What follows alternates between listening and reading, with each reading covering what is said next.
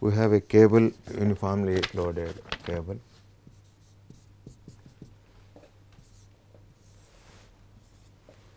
This is going like this, and there is a rod like this again, and there are hangers.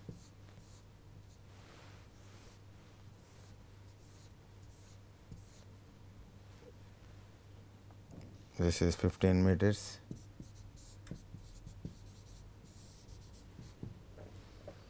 You can take this as x axis, this is y axis, this point is A, B. Initially also there is some slope 30 degrees. If you drop a tangent 30 degrees, this angle is 60 degrees. Then it is subjected to a UDL. UDL of 200 newtons per meter, 15 meters length. So, first to find this height, if we want to find this height h, we have to use the second order equation. Y is equal to ax square plus bx plus c at x is equal to 0, y is equal to 0. That means c is equal to 0. Then dy by dx 2ax plus b at x is equal to 0, theta is equal to 30 degrees.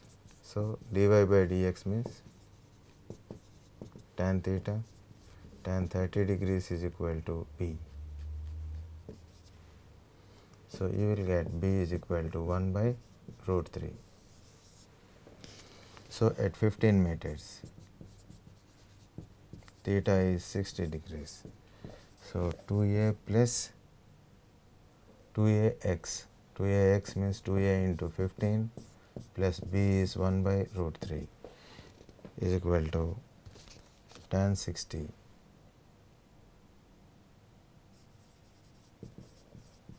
Tan 60 degrees will get root 3. So, from this a will get 1 by 15 root 3. So, height of point B, if you want, y at x is equal to 15 meters, ax square 1 by 15, 3 into x square means 15 square plus 1 by root 3 into 15, you will get 10 root 3 meters. Now, horizontal thrust HA is equal to HB, or HB is equal to T cos theta. Your H will be maximum at the highest point, TB. So, take moments of all forces about A. This is HB, this is VB, this is RB, and this is the tension B. Tension at B, you will get maximum value.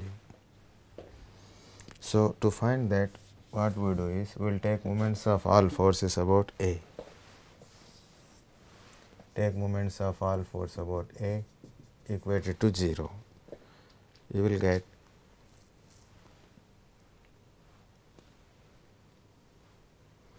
VB into 15 minus VB into 15 plus HB into 15,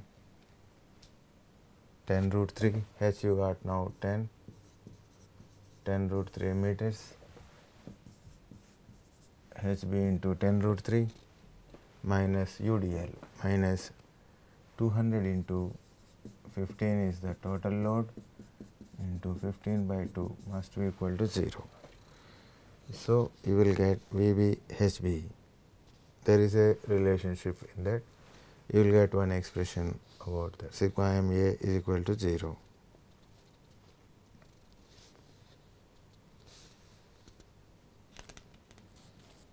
So, that we can write TB HB is now nothing but this tension TB, if you take it, this is 60 degrees. VB, we can write it as TB sin 60, where HB is TB cos 60 is equal to 0. So, tension in the cable at B, you will get 5.2 kilonewton approximately.